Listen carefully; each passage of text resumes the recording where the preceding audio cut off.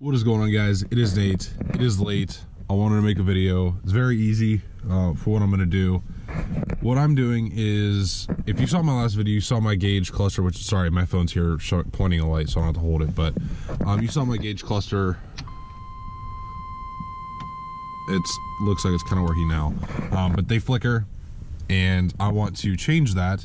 So I'm going to show you how to do that. First things first, all you gotta do is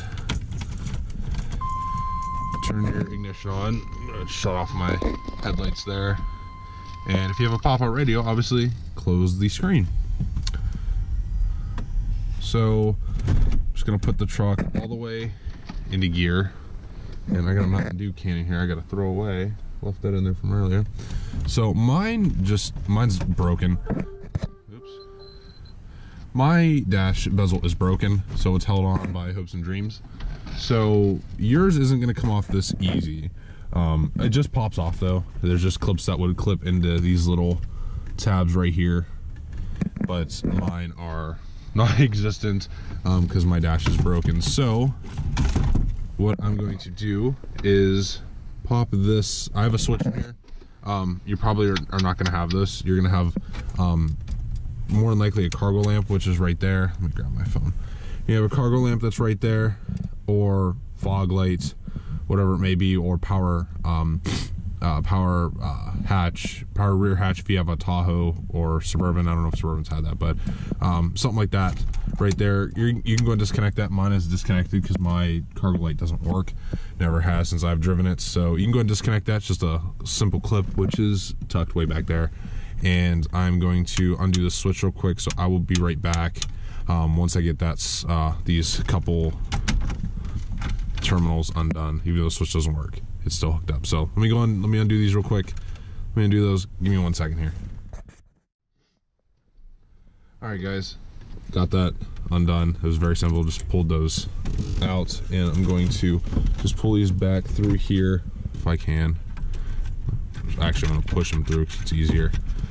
And I'm just going to set my dash off to the side. You can unplug it if you want to, which actually my Bluetooth mic is being caught on something here. Hang on. There we go. Okay. My Bluetooth mic from my radio was getting caught on something. So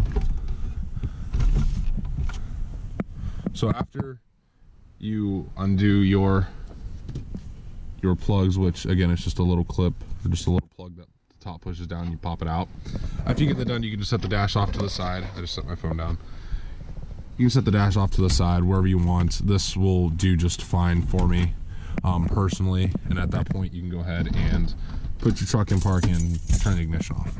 So there's 4 7mm bolts that hold this in. 1, 2 right there, and 2 on this side. Sorry, it's hard to see.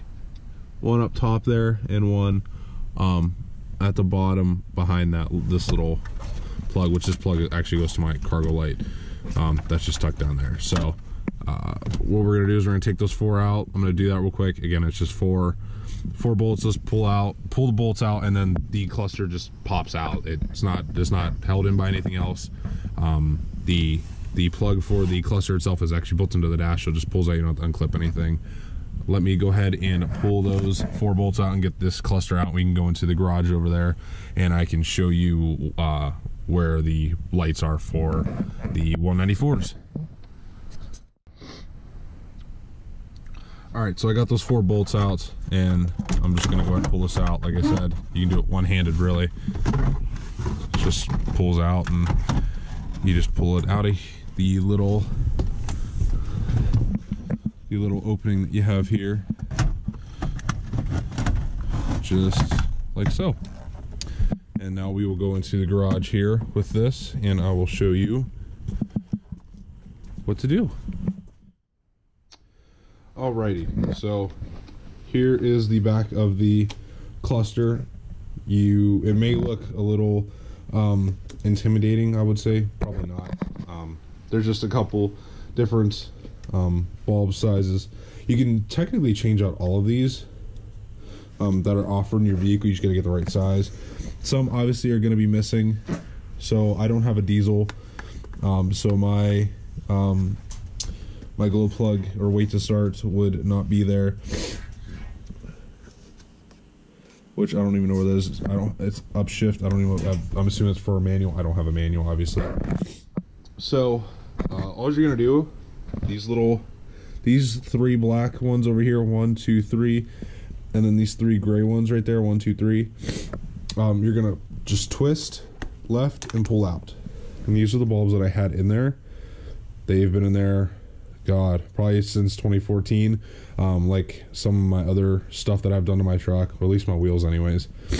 So these are the ones that were in there.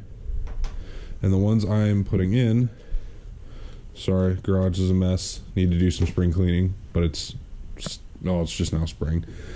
These are the ones, anyways, these are the ones I'm putting in. So the difference is a little noticeable. Second stack of LED, so 4 individual LEDs compared to one bigger one on each side. So are they gonna be brighter? Maybe, I don't know. Ooh, okay, I just dropped that. Don't do that. Okay. So that's really it. You don't know what the correct way is to put these in until you put them in. The black connectors, we'll say, back into your dash and find out if it lights up or not. If it lights up, you did it right. If not, switch it around. So we're gonna go ahead and do that real quick. I'm obviously gonna do it off camera because these just pull out. Let me go ahead. This is gonna be a pain to do. I can't do that I can't do that one-handed, but they just pull right out. They're just socketed in there. So we're gonna put the new one in here. I'm like holding this against myself on my little mini tripod. So they just push in. See if I can do this one-handed. Yeah, so see, they just push in. I'm gonna put this back in myself. So I'm gonna go and do that for all of these. And I'm gonna do it for 2 up here again, and then these 3, and see how many of them light up. If I'm lucky, all of them will. But see how many light up, and whichever ones don't, we'll swap them around. I'll be back when they are all lit up. All right, the dash is in, or I shouldn't say the dash, the cluster is in now. I tightened down the 4 bolts, 1, 2, and then again, 1 up top.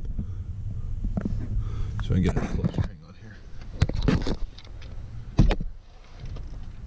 Right there, 1 up there, and then 1 right where that black tab is. Oh, it's back here, I promise, it's back there.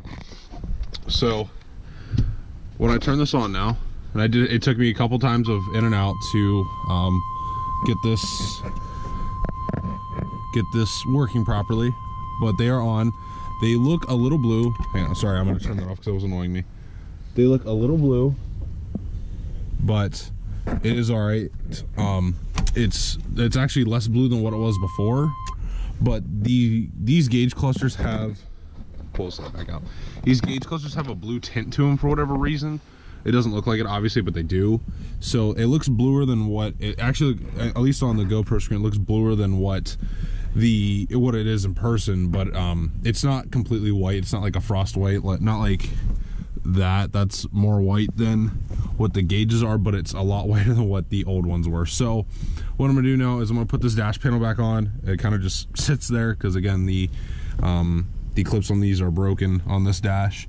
No big deal. I'm gonna get a new one eventually. I just gotta find one that that's worth spending the money on, really.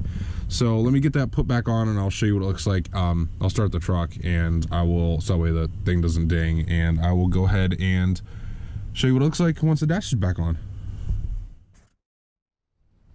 All right, I lied. I'm not starting my truck because it's 11:17 at night, which isn't a big deal. But my truck's not the quietest, and there's no reason really for me to start it.